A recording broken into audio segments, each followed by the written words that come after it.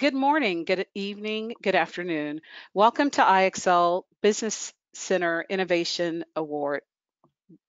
Welcome to IXL Center Business Innovation Webinars. How to build a bionic company, steps to drive digital transformation and scale it up.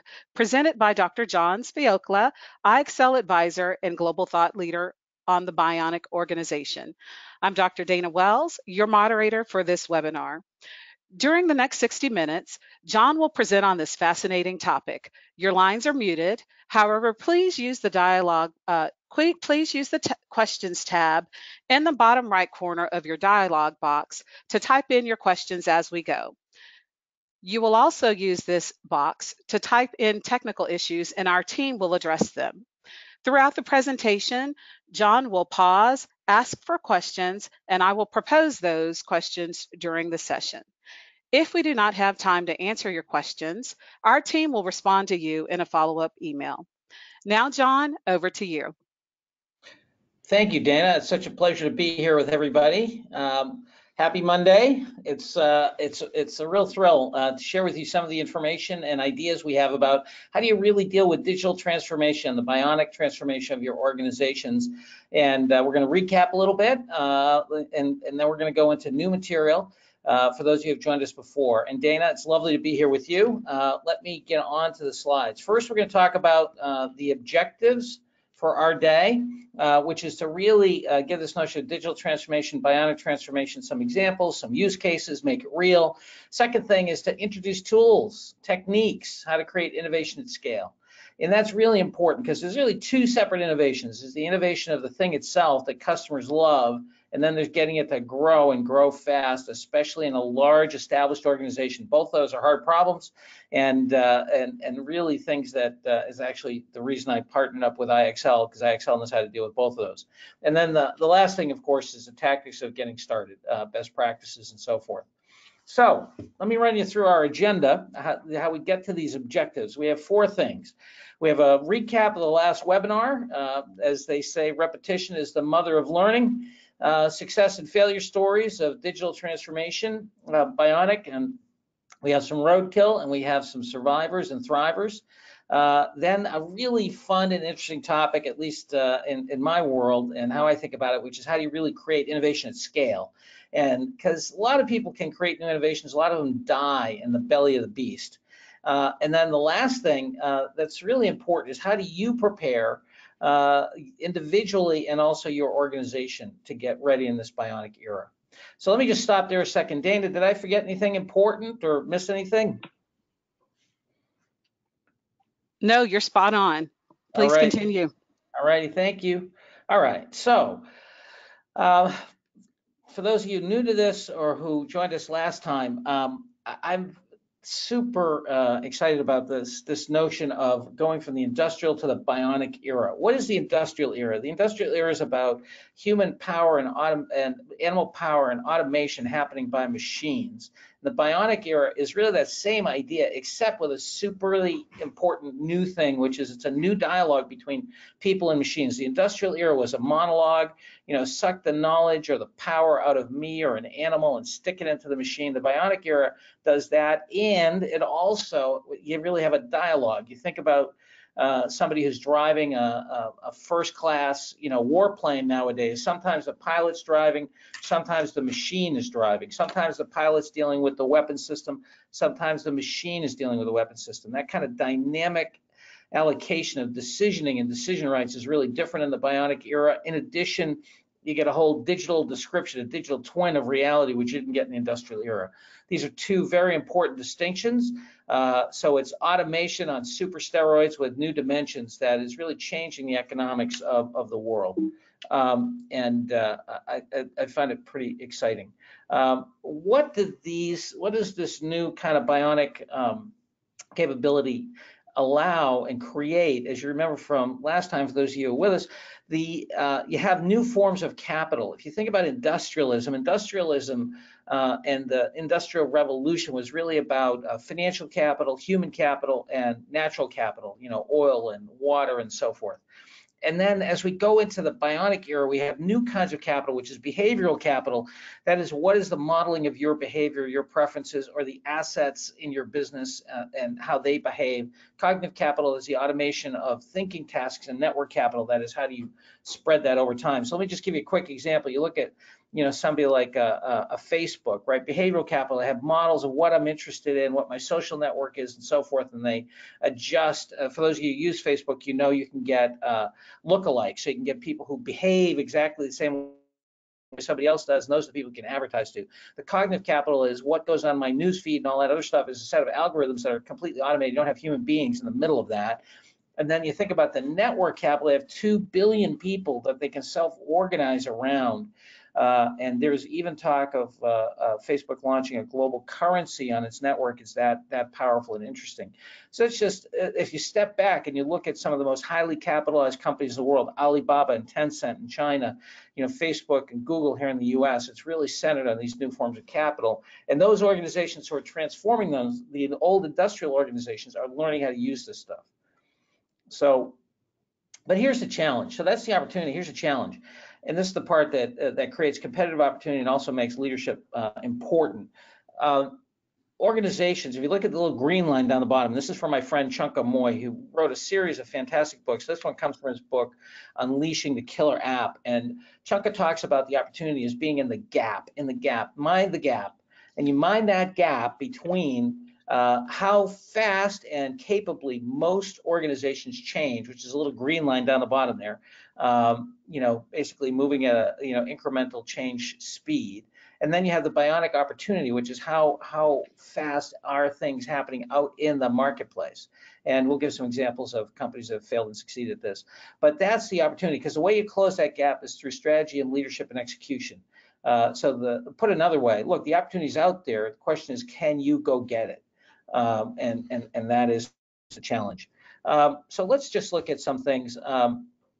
Let's take a look at a company like Macy's, who were one of the great innovators in retail. If you go back in retailing history, Macy's in New York City, spectacular, innovator in the industrial age. And you could see the internet coming and e-commerce coming from a mile away. It's been happening for over a decade. I used to teach at Harvard Business School. We taught the first electronic markets course in 1994 and 5. So here we are in 2012, 13, 14. So 20 years later. And Macy's is seeing their revenue and their departmental store market share decline. And this is after they have consolidated a tremendous number of retailers. I'm from Brockton, Massachusetts in the US. My hometown, is Boston. Boston had Fellines get absorbed by Macy's. I'm now out here in Chicago to see my granddaughter, Marshall Field. So you see that even with the consolidation, Macy's just kind of losing the plot. Then you have the Chicago Tribune, was not able to, even despite buying a number of other entities, was trying to become successful in comparison to the New York Times, which I'd actually had the opportunity to do some consulting work with the New York Times back in 1998. They're successful because they really saw the need to have behavioral capital and network capital and cognitive capital drive and transform. So they're one of the great brands that survives and is even thriving in this environment that has a lot of desire for new news.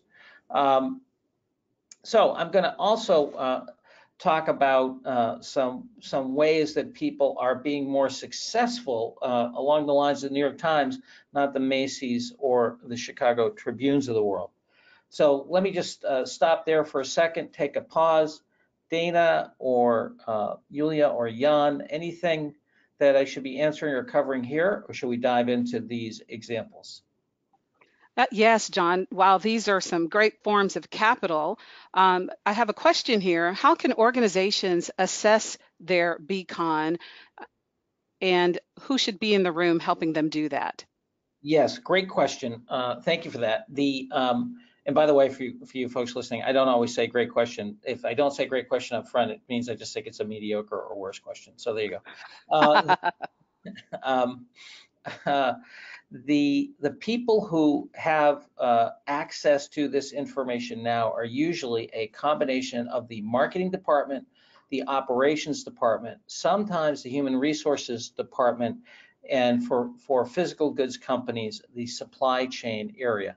And so when you think about what is the behavior of, let's say, John Deere, the tractor company, they have the behavior of all of their new assets that are out in the field. So whether it's a combine or a tractor or your lawnmower, they have the ability to track that behavior, at least in the capital equipment, and understand how are people using it, when is it getting used, where, how's it working, is it getting sick, does it need to be repaired?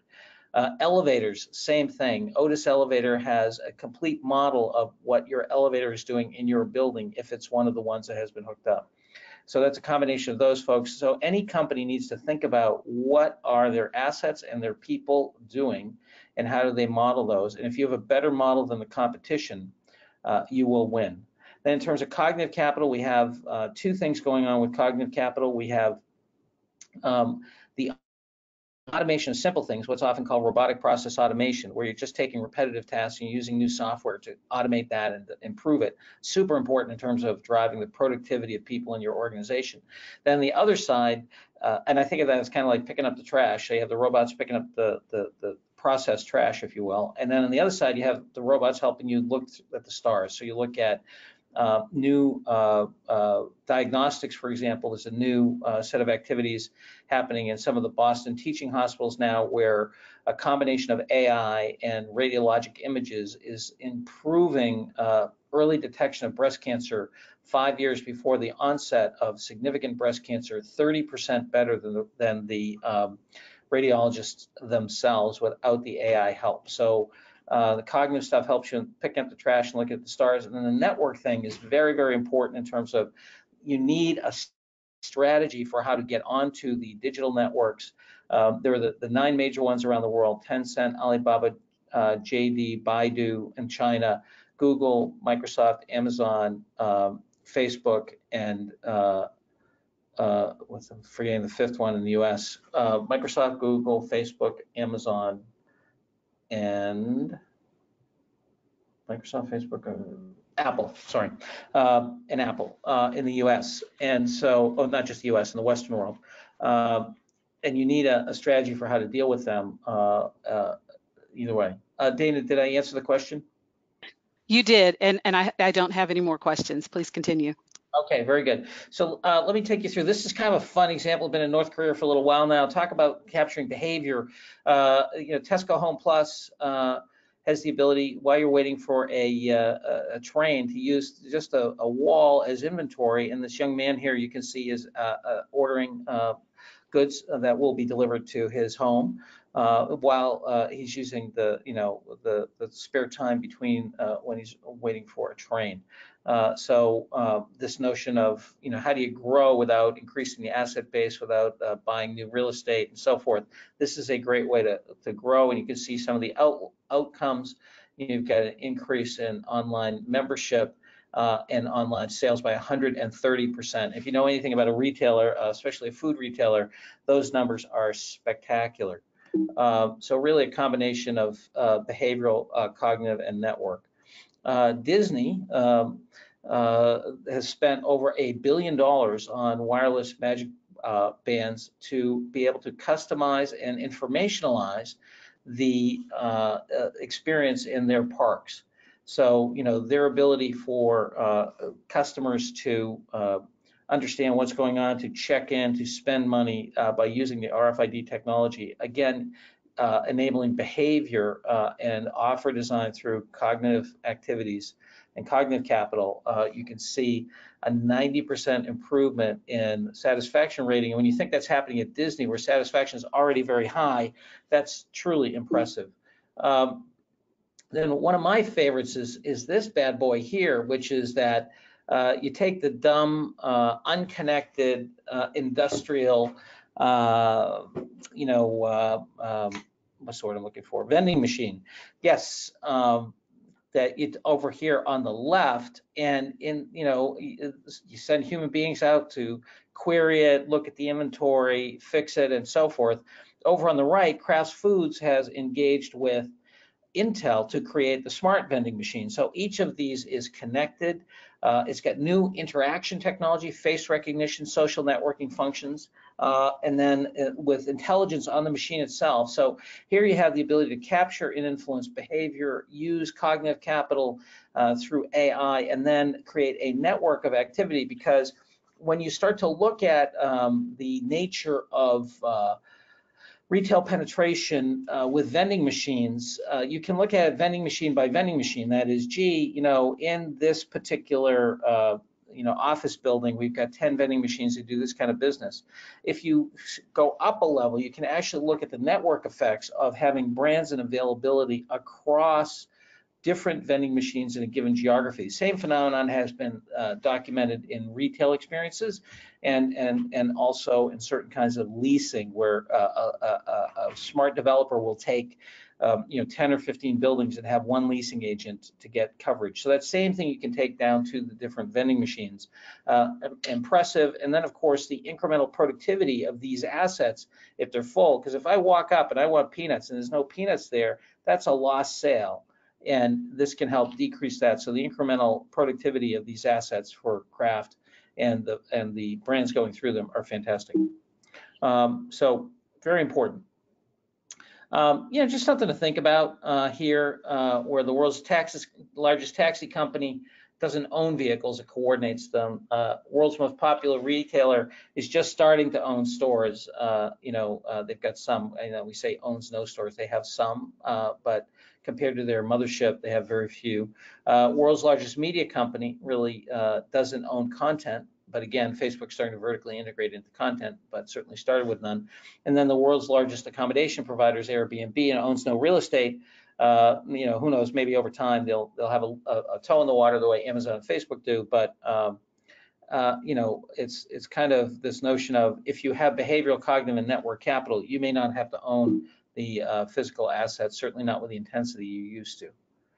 Okay. Any questions or thoughts there? Because we're going to get to creating innovations at scale. Let's have a recap and I hope an invigoration of the bionic ideas and just how vital they are. Please type in your questions. I don't see any questions right now. I think everybody's so engaged with these new wave ideas. So let's continue. Awesome. Right. Or up getting a beer at the fridge, one or the other.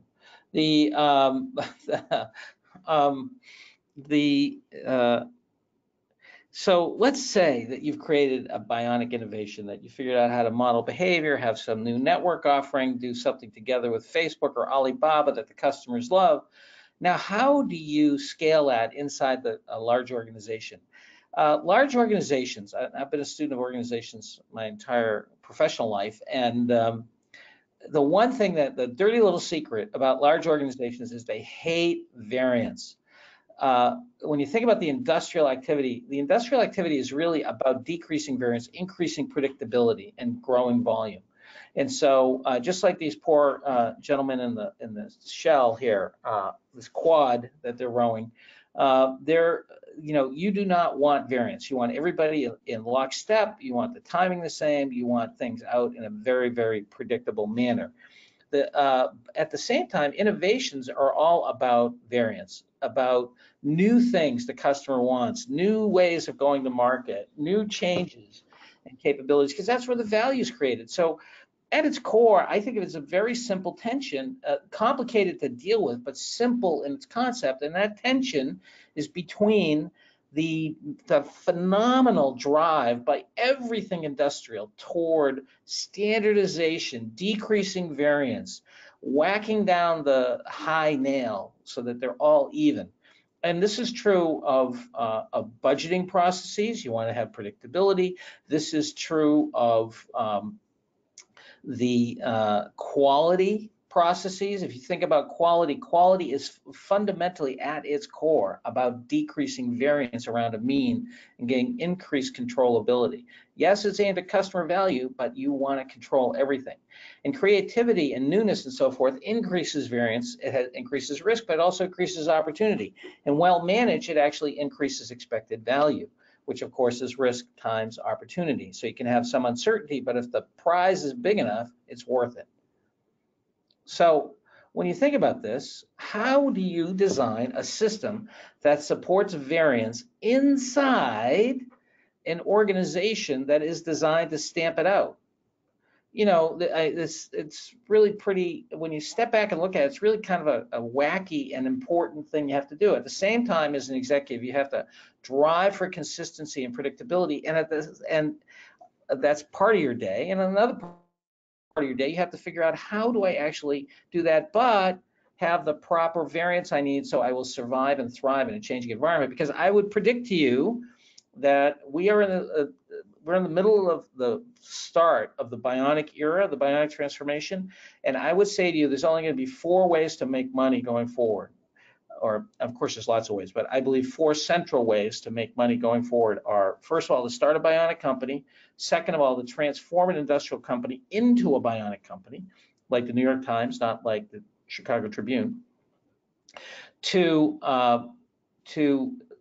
be the folks who chop up the existing businesses, because there will be money chopping up the dead industrial. So you look at a retailer in the United States like Kmart. Some of the investors in that have made a lot of money basically dissecting what's left over, whether it's the real estate or the assets and so forth. And so there'll be an opportunity to make money recycling dead industrials. And then the fourth thing will be to think through, what are the secondary implications of different activities. So, for example, right now in the near term, there's been a lot of worry about drivers in the United States being out of work because of self-driving cars.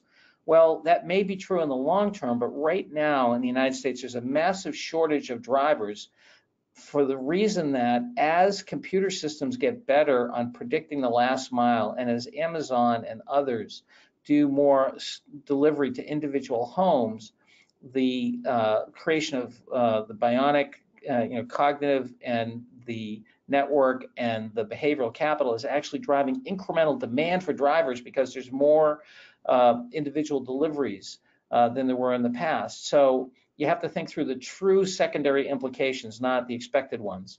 And so that's important.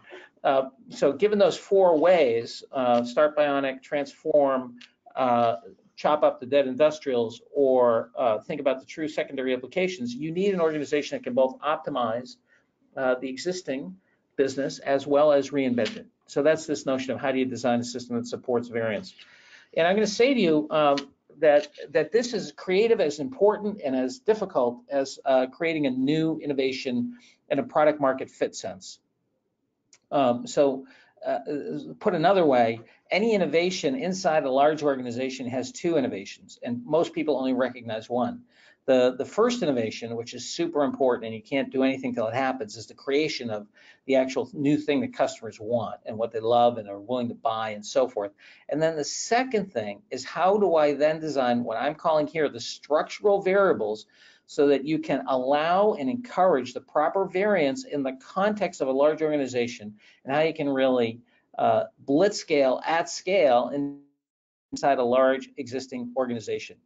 And this is important because I think I'm going to just die if somebody tells me again, oh, this is how Apple does it, or this is how Amazon does it. You can learn a little bit from that, but they are still run by their founders, and their founders have huge organizational power. If Steve Jobs wanted to do something when he was alive, we'll see if Tim Cook can actually do it, because they have not come up with anything brand new since Tim Cook has been there. They've optimized the existing innovations. And then you look at somebody like Jeff Bezos. Well, if Jeff Bezos wants to do something inside of Amazon, he's got all kinds of organizational power to do it. The challenge here is not to think of, if you're inside a large organization, like I was at PricewaterhouseCoopers for many years, PwC, that's a 170-year-old organization. Changing that is different than Jeff Bezos changing Amazon, or Jack Ma changing Alibaba. So these are the variables I think you need to worry about. Organization, that is, how do you operate apart but integrate it enough so you can scale the business? Second is decision rights, what my friend Kevin Hartley calls death by 1,000 paper cuts. Inside organizations, people usually are willing to take all kinds of compromises that eventually kill the product or service, so the end customer never actually sees the true innovation. And then the third thing, and this is super important, and I don't know how many of you folks online here are familiar with, thinking about budgets in terms of investment versus expenses, the capital budget versus the expense budget. But it's super, super important to be an investment, not an expense. And the reason for that is that the biggest uncertainty in a new growth innovation, I would say, is the time it takes to sell and scale it. So you can be right, but you might be a little off in your timing. It may take a little longer to sell something. The sales cycle might be a little longer. If that's the case, if you're in the capital budget, that'll actually work. If you're in the expense budget, your competitors and your bosses will shut the project down because you didn't hit it at the right time. And the last thing is who gets rich. And a lot of these organizations that have been successful have figured out a way to give power and rewards to people who really do transform their businesses. So let me go through some of what this means, okay?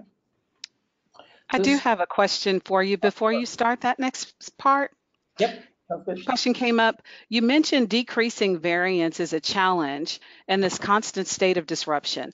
How do we propose an innovation program to decrease the variance, and who should drive this conversation? Yes, well, I think that we actually have to have two processes in a healthy organization, what Mike Tushman called the ambidextrous organization, which is in the existing business, you decrease variance and drive toward more and more profitability and growth. On the new part of the organization, you actually want to increase variance so that you can innovate and drive new capability. So, for example, there's an organization called Grainger, which is a large industrial supplier, multi-billion-dollar industrial supply company. When they came out, when the internet first came out, everyone thought that Grainger would be roadkill, that they would be like Macy's or be like, the Chicago Tribune, that they would fail because much of industrial distribution is an information function, not unlike what Uber does. But what they did is they separated out a group to do Grainger.com, and they kept the operating management in the core. So the CEO, and the person was called the CEO of Grainger.com, was part of the overall Grainger team, what we're calling here a balanced org structure 3. But they could increase variance and they could still be integrated. Now Grainger, the parent organization that had 535 physical branches, was busy decreasing variance. So the executive in charge of that was tasked with decreasing variance, making it super efficient and so forth. The executive in charge of Grainger.com, which was a separate division that had its own decision rights and so forth, that person could increase variance. So they could go out and buy search companies. They could go out and hire design talent. They could go out and get new kinds of supply that would get integrated into the base. So it's really about the balance, decrease in the core, increase in the new organization. Dana, did I answer the question? You did, and it sounds like a perfect segue into this slide.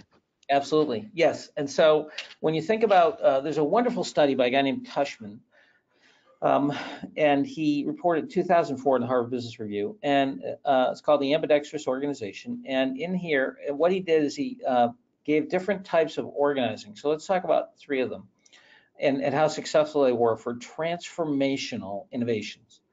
So org structure 1 had relatively low integration and lots. Org structure 2 had relatively low integration and lots of flexibility. Org structure 1 was essentially adding additional resources within the functional units. So, finance got a little bit more capacity, design got a little more capacity, manufacturing got a little more capacity. They stayed where they were and they worked on this project. Org structure 2 was a completely separate organization reporting directly to the CEO.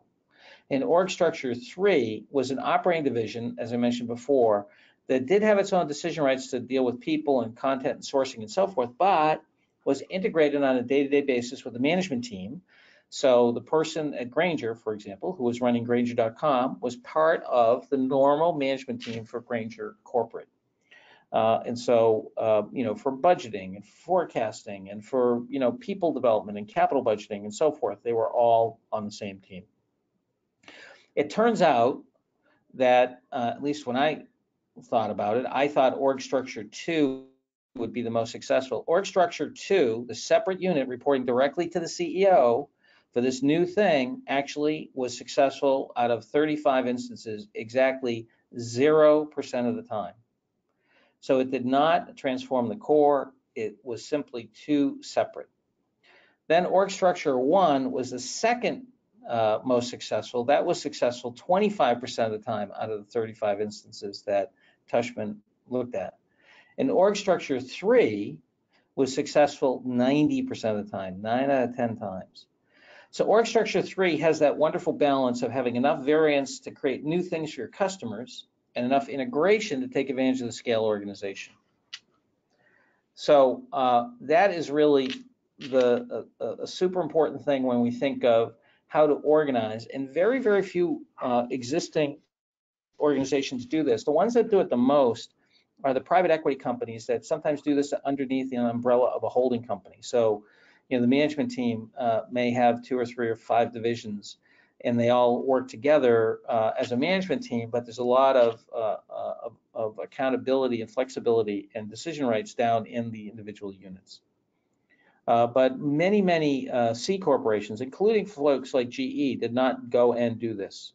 I would suggest to you this is some of the challenge that GE had in transforming some of its organizations. Okay. Then one of my personal favorites is this notion of death by 1,000 paper cuts. Now, what do I mean by this? Usually when there's a product market innovation, which takes great engineering, financial, and creative skill to make something new, it often then gets people say, okay, great, you guys did the thinking, now we're going to do the doing, and you give it to the main organization to scale it. So let me illustrate this with an example. One of my favorites was a restaurant I love to go to, used to love to go to, called the Low Fat, No Fat Cafe. So, I work out a fair amount. I'm not a bodybuilder, I'm not an athlete, but I like to eat healthy. So you go into this place, and they had the best, steamed vegetables and cooked egg whites and turkey meatballs and the buffalo burgers from, grass-fed buffalo, and just fantastic healthy food. I mean, you felt 10 pounds lighter just going in there. And when you went in, it had these delicious air fries, no fat or anything, just nice complex carbohydrates. And then the people who served it to you were mostly bodybuilders, these giant guys, sometimes women too. And they would, be wearing muscle shirts, and sometimes they'd be orange color because they, went to the tanning booth too much. But, just people who are really into bodybuilding. And the place had a great atmosphere, tons of, filtered, free water, big glasses. It's just fantastic. So this person had it was very, very popular, made a lot of money. And this person was approached by somebody who was accustomed to franchising, was a corporate type, taking an idea and scaling it. Well, this person took the Low Fat, No Fat Cafe, and so they started to scale it out. And when they scaled it out, one of the things they found is, these air fries are really hard to make right. You have to really pay attention and so forth, a little bit of capital equipment. So instead of doing air fries, why don't we do a different complex carbohydrate, which is a black bean? Okay, so they put black beans, and then they found out that, doing egg whites at scale, fresh all day long, it's kind of hard. So let's try egg beaters. They're kind of the same calorie profile, easier to cook, a little more shelf stable. Let's do that. And then they said, hey, look, we're a retail food organization. We can't be giving away free water. We should be charging for water and flavored water and all that stuff. So there's no more free water and filtered water everywhere, which to those of you who are health aficionados, having good, clean water is central to health. So by the time I went into the Low Fat, No Fat Cafe, a couple of their franchises, and you go in and you cannot even recognize it. And each of these is a death by a paper cut, right? And all together, by the time you get there and it's got no air fries, and it's got, black beans, and it's got egg beaters, and it's got and they charge you for bottled water just like everybody else. There's no personality, there's no nothing. And this is exactly what happens to a lot of innovations inside large organizations. You have this beautiful thing which customers love, and then you say, oh, well, we can't source it this way. We have to use this talent over here. And oh, by the way, we have to use this marketing organization. We have to buy the supply from these folks. And it's compromise by compromise by compromise by compromise. And this creates the worst of all worlds, because what you have then is customers look at that the way I looked at the franchise low-fat, no-fat cafe, and I say, this thing is no good.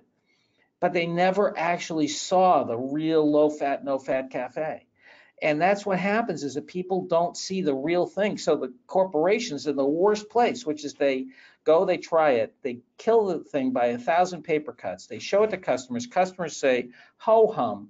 Then after that, the organization thinks they've tried the idea. And lo and behold, somebody else comes along, some innovator comes along and does exactly the same idea, but does it right, and they win the market.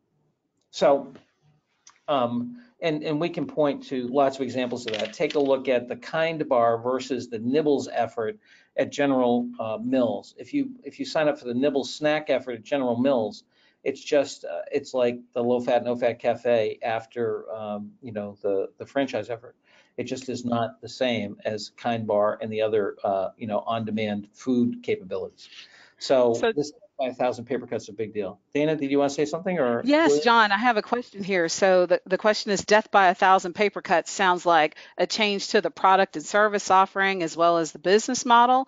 Who makes those decisions, and how do we proactively manage any issues to avoid gutting our business like low fat, no fat cafe? Well, I'll tell you, there's that's a great setup for where we're going next in terms of being in the capital budget, not the expense budget. So where does this usually come? Well, I was involved with a big pharma company, and what happened was they had a new division that was going to do behavioral health and get people to change their behavior to improve their health. For those of you who follow the big diseases like cardiovascular disease and diabetes and asthma, but especially the first two, cardiovascular and diabetes. By the way, you have to remember diabetes equals a couple percentage points of our entire gross domestic product. It's about 6 or 7% of the entire GDP is spent on diabetes. It's crazy. So these are big diseases and big expense items. So folks were there, and they have some interventions, and they were modeling it out. And what was happening is that the senior executives wanted to have a more predictable set of projections of uptake and whether or not it would cannibalize the core business. They wanted to make sure that they were buying from the existing organization because you got efficiencies and volume and so forth. And they wanted to make sure that they were using the existing talent in the business because they didn't want to go out and hire new people. They wanted to use the people they had. Well, those three things right there, spending tons of time on economic models to decrease future uncertainty, to buy from the existing supply base because they wanted to buy from the existing supply base in terms of getting economic leverage, and to not hire new people because they didn't want to go through the hassle and effort of bringing in new headcount and so forth. Those three things right there killed the effort, and I've seen that happen time and time again. For the question of who's doing it, it's usually the operating executives who oversee the area that the innovation is taking place. And why is this important? I actually tried to cancel one of our consulting meetings because the client wanted to spend more time on the economic model, the sourcing model, and the talent model. And I said, stop already. If you can do the behavioral change you want to do, if you can actually get diabetic patients or people who have pre-diabetes to actually change their behavior, you're going to make a boatload of money. We don't need any more specificity than what we already had. We had good rough estimates of that stuff. So the real thing is, can you do what you think you can do? But the organization, especially the operating executives, want to do it. And the reason, it's because it's in this particular case, and in many cases, it's in the expense line. And what do I mean by that? It means that your incremental projections are going to be in the core business, your incremental costs are going to be in the core business, and your incremental talent is going to be in the core business in terms of their overall numbers. If you separate it out the way Grainger.com did, which was a capital impact, it was a capital budget for transformation of the organization. They could hire new people in They had their own decision rights on these things, as long as they were within the projections of what the capital investment was. That's so important because you can be right, and in most of these transformational activities, they were right, but they were often off in terms of the timing. So if you look at even Grainger.com, it took a little longer than they thought for the market to develop to really use Grainger.com. But when they did, it took off like crazy. And so if they had been in the expense budget, they would have said, hey, look, you're not hitting your numbers yet. Whereas in the capital budget, they said, okay, well, we've invested $50 million. We think it's worth another $10 million this year to keep going because the customers are starting to show that they want to do it this way.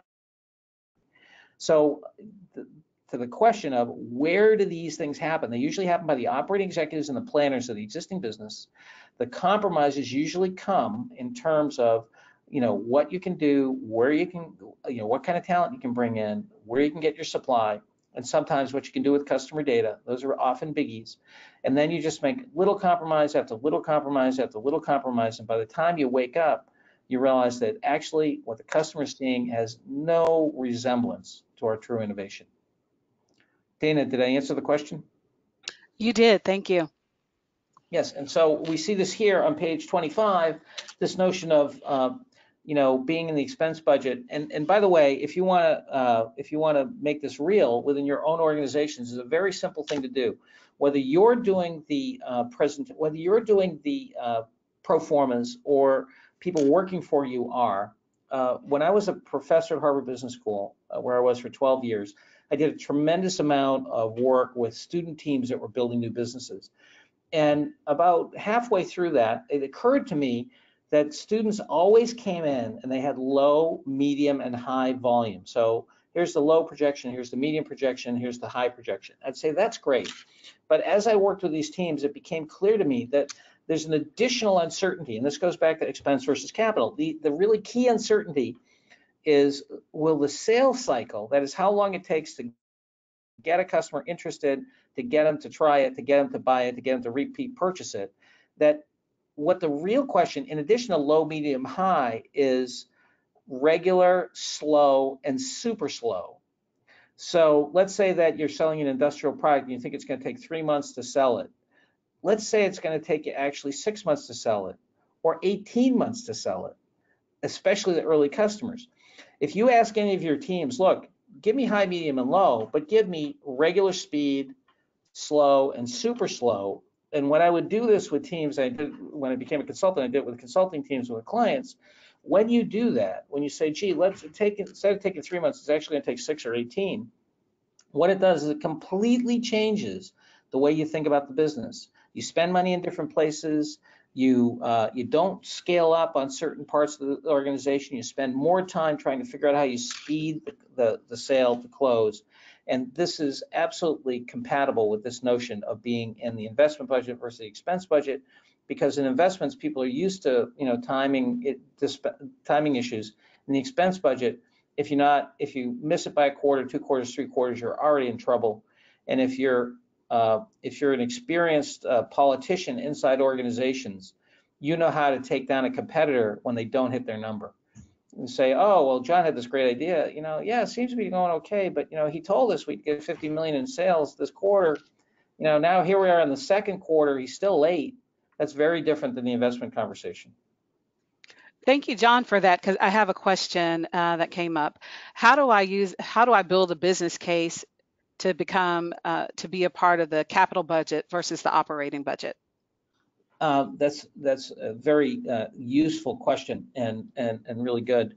The first thing you have to sit back is take an honest look at where you are in the power structure. And generally, when I talk to people about innovation, there's 2 kinds of people. There are folks who are in an innovation group that has a lot of creativity and ability to build things, but does not have a lot of organizational power. And then there are folks who are really power brokers in the organization, and they may be funding that innovation group, but also know how to get capital and get resources and so forth. So they have more organizational power. Now, so the first thing is you have to ask yourself, which of those 2 people are you and your team? And then the second thing is you have to ask yourself, how ambitious do I want to be? I know lots of people who have been inside large organizations who have done very innovative and fun work, who never really had a scalable innovation, but did important work that lent consumer insight that helped the core. So if that's the career you want, you can have that career inside a lot of large organizations. If you aspire to transform the organization and really scale your innovations, then you have to be a student of organizational power, because the creation of the innovation is a product marketing, engineering, and business modeling exercise and experimentation. And scaling it is about power and organizational politics. So if you aspire to the second, then either if you don't have access to that directly, you need to go to the sponsors of your organization and so forth, and you have to educate them as to what you're going to ask for. So let's say, like right now, you're in the middle of an innovation that's going well with the end customer, but it's starting to go well, or you believe in it and so forth. Whoever is sponsoring you, you have to go to them and say, look, I'm in the expense budget, for this prototype, but if this works, I'm going to need your help to actually get this to be a separate organization, still integrated, but has its own decision rights. We're going to have to be in the capital budget, and we're going to need decision rights because we don't want death by 1,000 paper cuts. So as you are building this right now, you have to build the organizational and political power base to scale it using the organization's resources. Now, that's more work. It's a higher aspiration, or at least a larger aspiration. I don't know about higher or lower. It's a larger aspiration. So, first ask yourself, where are you? Second, ask yourself, what kind of career do you want? Because you can have a rewarding career in either way, but there's no avoiding the politics of scale. That's great. And that's a great takeaway. Being a student of organizational power. Is that something everyone should practice, no matter what their level is in the organization? I think it's good hygiene. As I say, I think there are a lot of great contributors who work in a small team, who have deep expertise, who just don't want to deal with the organizational power and so forth. That's fine, but do it consciously. Don't. I think it's sad when I see people who come up with a new innovation and they're frustrated that, they say, well, customers like it, and, people should adopt it and we should invest in it. It's like they don't realize that it's a power play that they have to do to get it to scale. And, and so if you're not scaling, face it and understand it and be a student of organizational power, and then make a decision. Do you want to actually innovate around organizational power or not? But don't be unhappy that it's not naturally scaling, because the organization is not built to do different things. You have to do structural variables to get it to do different things. So don't, it's kind of like being at the beach and lamenting the fact when you build a sandcastle, at low tide, it gets washed away. Don't lament it, just realize that's how it works. Perfect. There's a wonderful, wonderful book by two friends of mine, Paul Lawrence and Nitin Noria. Nitin's the dean of the Harvard Business School right now. That you love to hate. He's so capable in so many ways. He's a physicist, and then he's an organizational theorist, and now he's dean of the Harvard Business School. It's like, who you gotta hate that guy. And he's gracious and wonderful, as a human being. So he's a fabulous scholar and leader. And so what they find in this book, Driven, is that people are, and this has some similar things to Daniel Pink's book, Drive, but in Driven, they reviewed tons and tons of research on the compensation and recompense for people inside organizations. And so what drives people? What do they want from organizations? And they found 4 fundamental things. They found there's a need to bond with other people, there's a need to learn, there's a need to earn, and there's a need to have some control, or to be able to defend, not just, have some control of your work environment, whether or not you're going to be hired, fired, or whatever. And that these 4 things are fantastically important. One of the most interesting things to me in the book was the fact that inside large organizations, let's say that the possible payouts for a compensation system are 50,000 to 150,000. So, you've got a pay per performance system that goes from $50,000 up to $150,000, and the average, let's say to make the math easy, is 100,000. So you say, okay, well, you're going to see some people at 50, you're going to see some people at 150, and then you're going to see some people around 100. No, it actually turns out that in practice, executives in a compensation system with that kind of possible spread actually only use about 20% of the spread. So almost all the compensation sits between 90,000 and 110,000. That is $20,000 around the mean. And the reason for this is that you can show that people are better, at a job, give them a little more money, but you don't want to give them so much money that you create massive hassle for yourself, so that you pay the one person who deserves, $150,000 at 150, and you get everybody else in the organization complaining to you because, of course, it always becomes known. So what this separate division allows you to do is it allows you to pay people the value they've created. So when Daniel Hamburger was running Grainger.com and he left with tens of millions of dollars when Grainger folded Grainger.com back into the mothership, because now more than about 2/3 of the orders come electronically to Grainger. So it would have been next to impossible to pay Daniel $10 million if he was inside the Grainger system. So this ability to create, variance that actually rewards the value created, and of course that allows you to gather better talent as well. So this notion is really, represented usually not inside large corporations, single corps, but in private equity firms, PE firms. They're 3 times as likely to turn around a troubled company. And I think a lot of it has to do with the fact that they can deal with these structural variables. They can set up a separate entity. They can give you the decision rights. It's not death by 1,000 paper cuts, and you do get a lot of power and prestige as well as money if you do it right. So I think that there's a lot of evidence there. Okay. So Question before you move forward quickly. Where do I go to get help to scale well, for I what you're think describing here? sure. I mean, I do think that because and I know this isn't my own self-interest, but I do think that consultants are very helpful. Often hard to have the conversation. It's kind of like doing therapy on yourself. Some people can do it by reading the books and so forth, but most people benefit by going to a therapist. I think this is one of those things, because it's so hard sometimes to talk about the organizational power in a way that isn't threatening or seeming to be self-serving, that I think outside consultants can be helpful for this. I think if you have senior executives who have created these kinds of transformations inside your organization, they also can be helpful, because they're usually very wise at hot wiring the organization to get new and different things done. We did a book on self-made billionaires, and look for the people who pulled off things that nobody thought they could pull off, and that are commercially successful inside your organizations. And if they will make time for you, they usually can tell you how to hot wire the car, so you can. You want car thieves here. You don't want car washers, right? You want people who understand how to hot wire the organization to get what they want in a legitimate way that serves customers.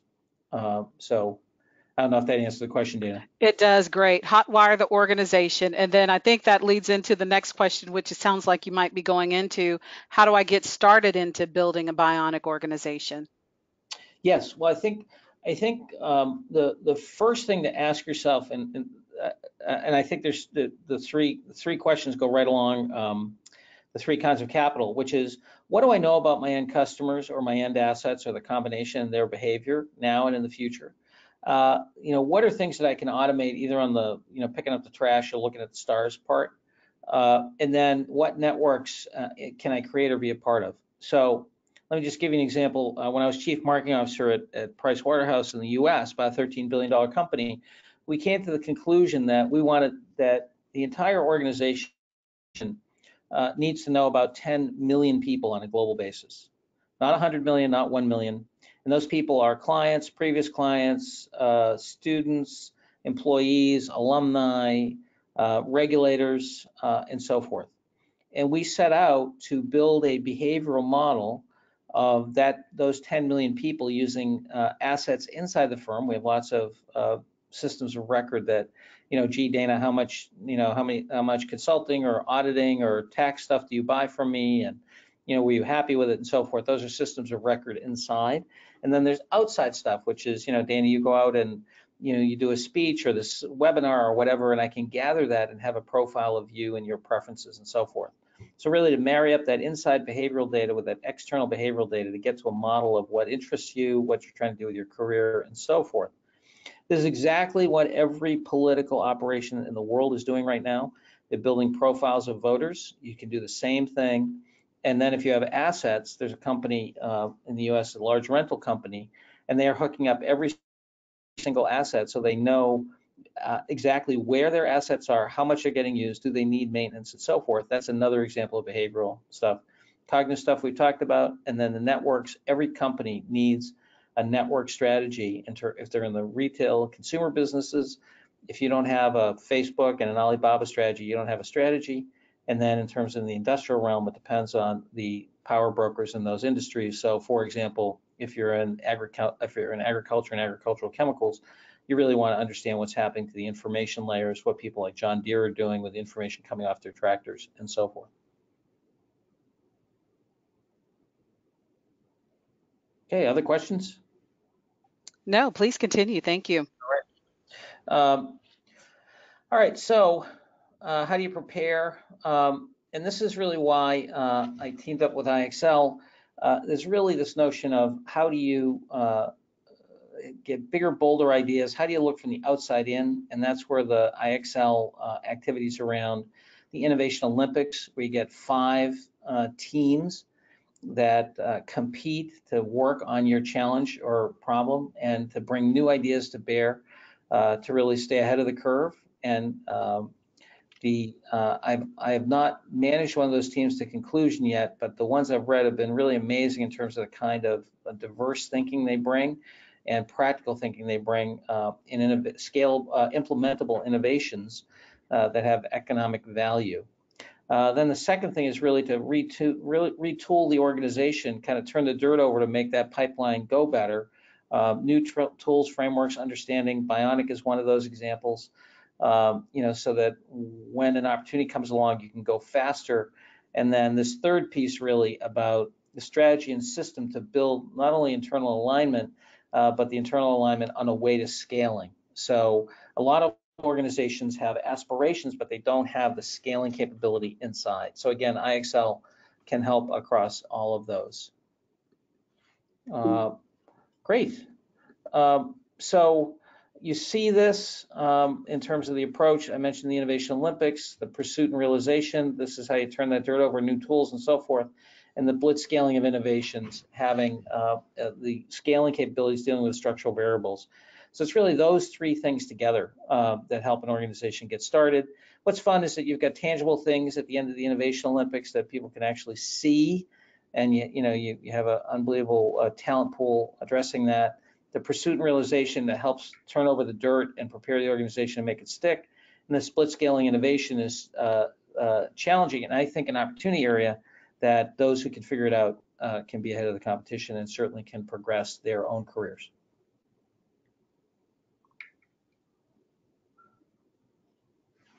Great, I didn't know. Let's see. I just wanted to, I don't know, Dan, if there are any other questions. If not, I'll just go in terms of what we have next here. Yes, and I think this is a perfect segue. It was like, how do we get started with this Innovation Olympics? Great. You want to take this? You want me to? Yeah, please continue. Okay. So first thing, you have an opportunity to book this 30-minute free consultation with us. And we'll find a time to have a conversation to discuss your growth, goals, growth gaps, challenges, things like that, and really understand the digital transformation status, especially around, if you have the product market fit, are you scaling it, or are you still having an issue with product market fit? And then depending upon, where you come out of that, of course, it comes up with a plan for next steps. So conceptually, very easy. Has to be tailored to each situation, because innovation is a very local and specific set of activities. Well, that is fantastic. We're at the top of the hour right now. I did see a question come through, but it's not quite clear. If you could please send your question, we'll make sure that we finalize and respond to any questions right now. And so, John, thank you so much for this exciting presentation, and thank you all for attending. The presentation will be available to all of you at the end of the session. Thank you. Have a good day. Thank you. Bye-bye.